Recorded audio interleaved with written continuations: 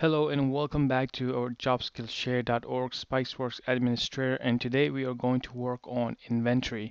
Basically what it is, we are going to set up our first scanning so then we can find devices in our network.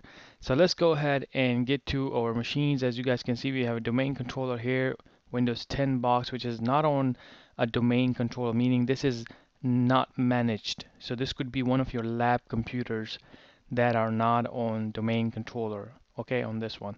So Windows 7 is on domain controller. It is being managed. So, and this is the one that we installed our Spiceworks on. So let's go ahead and open that. All right, so let's fix the scale mode on this. So there you go. Now, okay, so let's get started. You have three options here. In our last video, we left it here, and mobile management, device discovery, and then you have a help desk configuration. Now you can actually manage all of this from inside once you get into the Spiceworks main page, like a dashboard. So the way you do this, you click on Discover My Devices. This is the first one. Then it will ask you, what do you want to do? What do you want to start with? So here you go.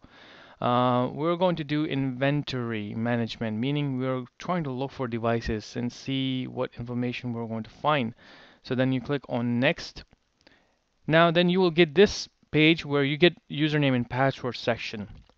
This is where you can do a mistake, and I will show you a quick way to find exactly if your username and password is correct. So the first way is to kind of put your username and password correctly. As a domain controller, you'll put something in there / your domain account, and then you can also check your account if it's correct by clicking on show. If you have Mac computers, you can also put that over here. Mac, Unix, Linux, whatever it is, you can put it right there. If you have printers and switches, you will put it right here. Now this is something we'll discuss later on. This is a little advanced.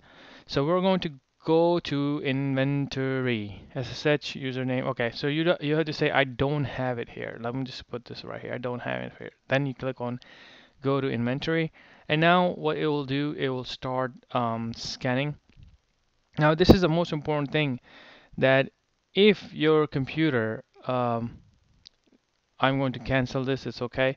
You see right here, as soon as I clicked on inventory, it basically went out and looked for these machines, and it found out that there's staff PC, which is the PC that you're using right here, domain controller and other machines. Now you could have issues if your machine is set to not for no remote desktop connection. Do not accept any connection, and the way to check is that go to properties, and this could be one computer that is having an issue, and you just go to the properties, go to remote settings, and then you check the settings. For example, here you go to remote, and if it says do not allow connections to this computer, you're going to have issues. You will not see information. So that's good. I'm just going to keep it that way.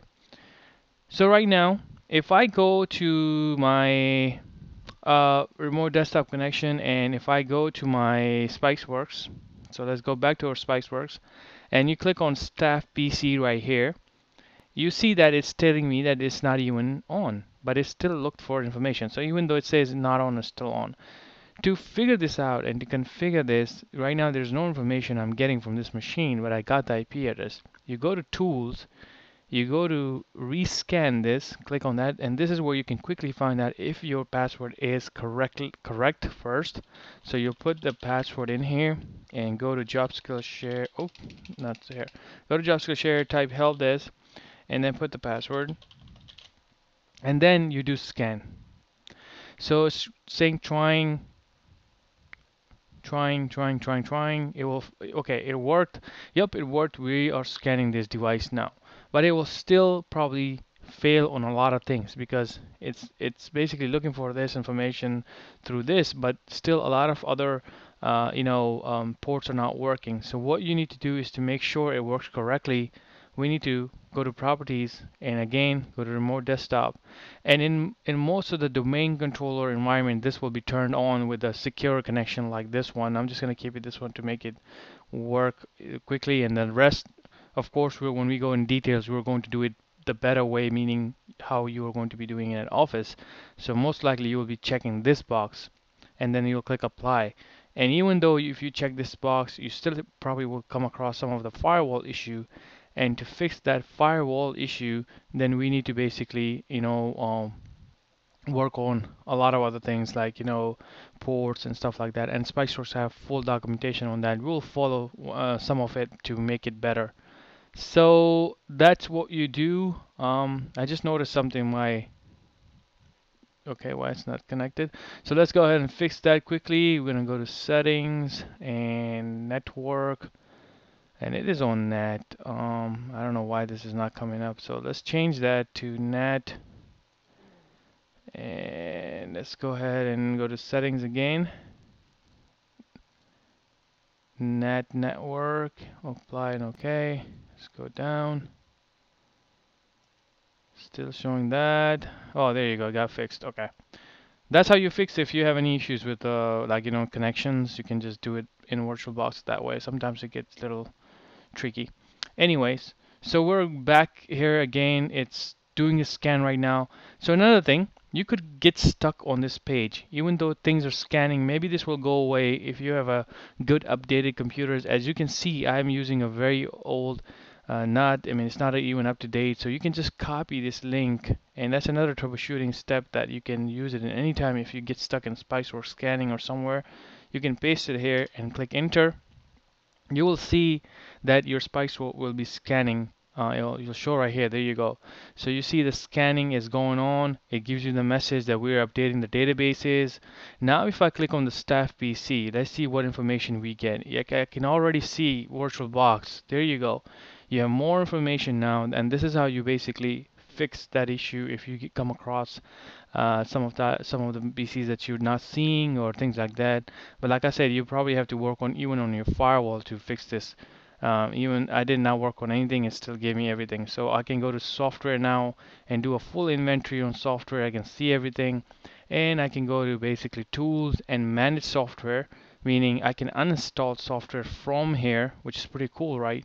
So you see the power of Spiceworks. You can already feel it because when things works like this, you have too much information in your hand, and you can so easily get it. Now, other thing you want to do is that this is how you scan things, and this is how probably you fix things quickly. But the main part of this video is where do you actually go in inventory systems. You go to settings. In settings, this will be the first section, and it's going to be on the left side, and it will call inventory. There you go, inventory and device scanning. This is where, you remember in the video I talked about, you need to know your network.